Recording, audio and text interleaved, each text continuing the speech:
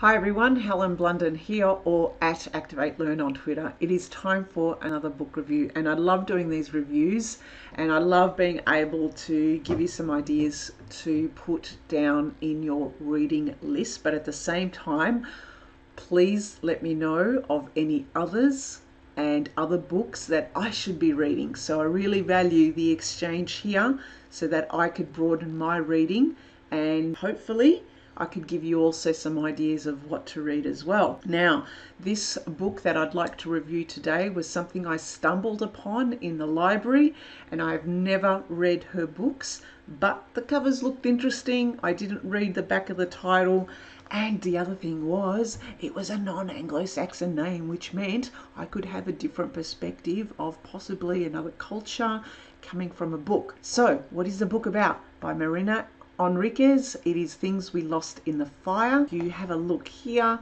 it is a genre of horror. Now, I don't usually read horror books, but I didn't see this when I picked it out from the shelf. I just simply liked the cover, and it said full of claustrophobic terror, and I thought, oh, okay, this sounds really good. Had some really good quotes by Dave Eggers, the guy who wrote The Circle, mesmerizing hits with a force of a freight train. I thought, oh, okay, that sounds good. So what is this book about? It is not a novel. It is a collection of short stories, 12 short stories to be precise. It is the first book that has been translated into English from Spanish, because the author is from Argentina and she is a journalist and a writer. She's got a few books, and I'm currently also reading another collection of the short stories, which I'll also review, called Dangers of Smoking in Bed. Oh my God, I'm so glad that I read this author. Her writing is brilliant, even though it has been translated into English,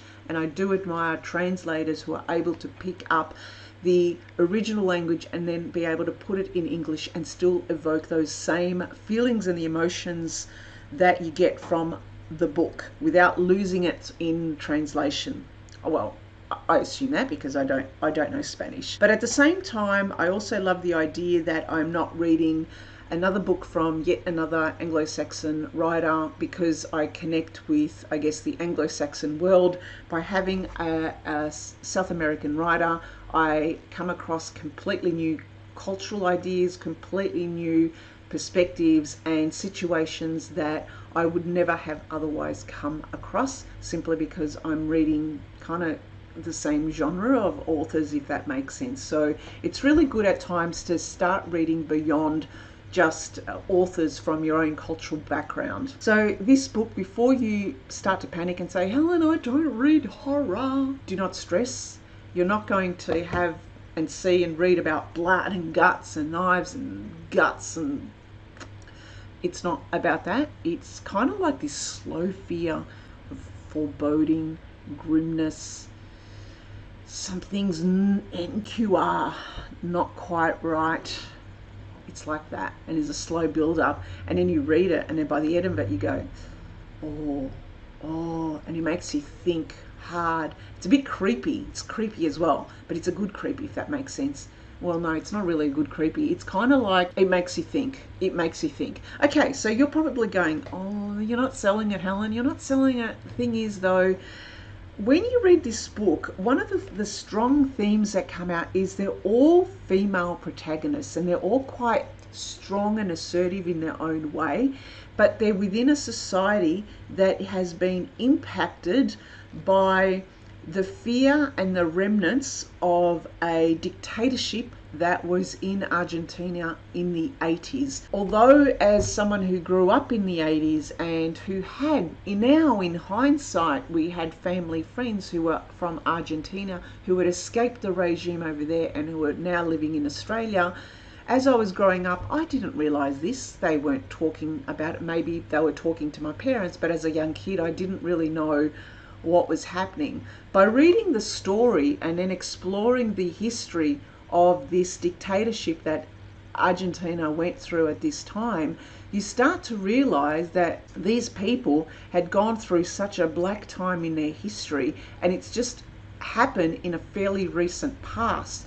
So I can only imagine that people my age, my peers and their parents, had actually lived through a very dark period in Argentinian history, a period of dictatorship, of police brutality, of deaths, of torture, where citizens would just disappear off the street if they were left-leaning or talked against the government and the dictatorship at the time. So with this foreboding, with this feeling that is a remnant of a fairly recent past, this is the kind of streetscape and the feeling that you get in this book. So we get stories of, ghost stories of police brutality. We get stories where we get introduced to characters who are living in slums.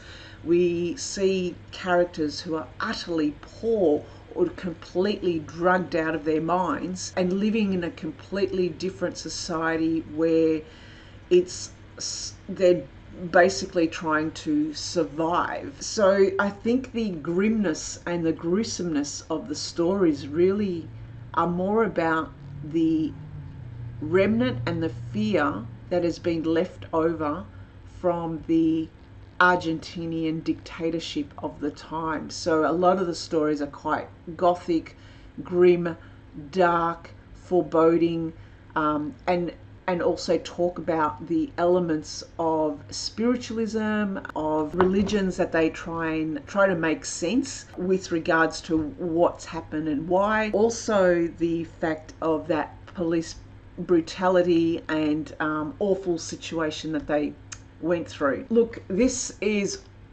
a winner. This is a winner with regards to storytelling, with regards to giving us a glimpse into a recent past of a terrible, terrible time that happened in South America. And this is one to definitely read. You'll read it quite quickly because the stories are just phenomenal. So this is Things We Lost in the Fire by Mariana Enriquez. Thanks for listening and thanks for watching. Bye for now.